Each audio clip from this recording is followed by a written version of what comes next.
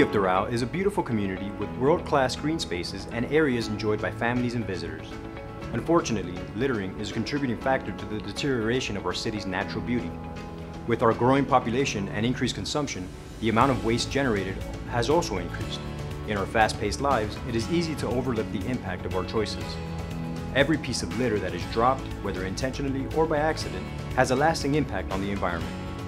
As part of our efforts to combat littering, the City of Doral has passed legislation to increase fines for those caught engaging in this illegal practice.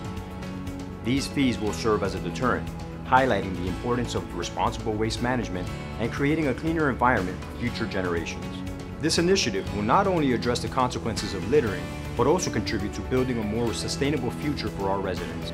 The City of Doral Code Compliance Department and Police Department are responsible for enforcing this quality of life issue, and as of August 2023, fines for littering will increase as follows.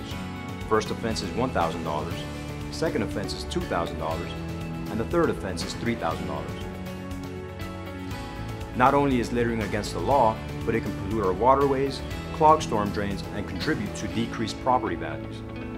Together, we can strive for a cleaner, more beautiful community by being mindful of our actions and promoting responsible waste disposal.